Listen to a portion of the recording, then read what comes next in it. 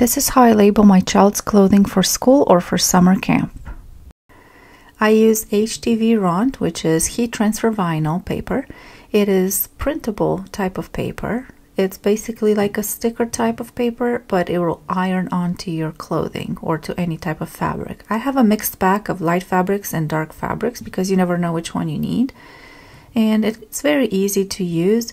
You print it and then you will just use an iron to apply it to your any piece of fabric or the clothing. What I like about it is that it already comes with a few of the parchment papers to allow you to have that non-stick surface like a pressing paper, and very easy self-explanatory instructions. I always recommend following the manufacturer's instructions. You would just print whatever you would want on this and then apply it to the shirt, and I'll show you how it wears after having it washed a few times. I printed 3 rows of my child's name. Each row is a ½ an inch apart, and after that I cut them apart. I used the striped ruler. You can also purchase a Stripology ruler. This is just not that. This is just an off-brand, but you can use a quilting ruler as well. It'll just take you a little bit more time. The ruler that I use has increments ½ an inch apart, so basically has one slot every ½ an inch.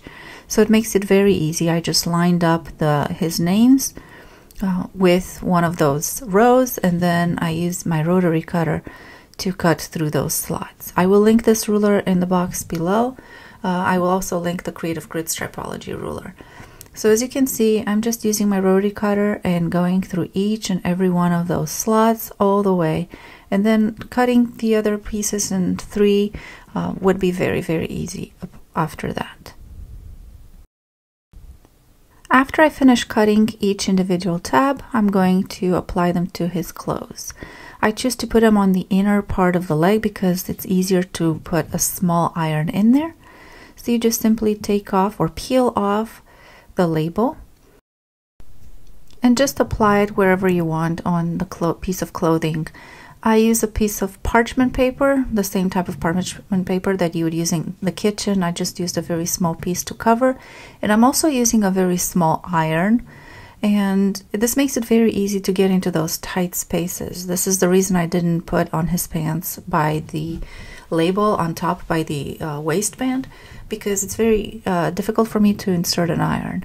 But once you iron it on, just be careful, it might be a little bit hot. As you can see, it's a little bit stretchy. Yes, it'll crack a little bit, but it does not come off no matter how hard you try.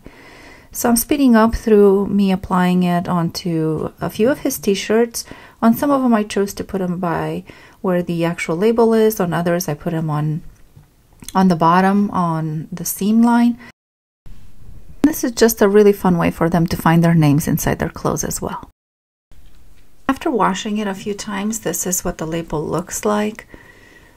As you can see, it wrinkled with the fabric as well. It did not come off at all. It still has a very little bit of the stretch, but you cannot see that from the outside of the piece of clothing.